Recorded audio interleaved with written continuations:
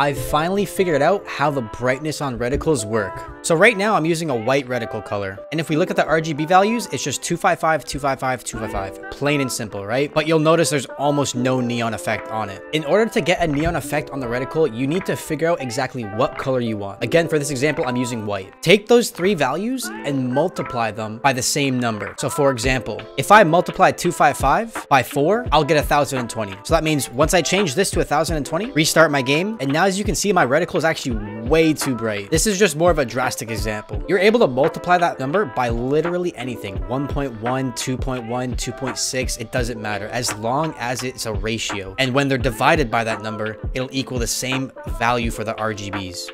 Right here, I'm showing you guys the difference between two blues, one with neon, one without. And just remember that when you add the neon, the shade of blue will become a lot lighter. Now sit back, because I'm going to be showing you guys almost every single color of reticle you can have with the best possible neon combination.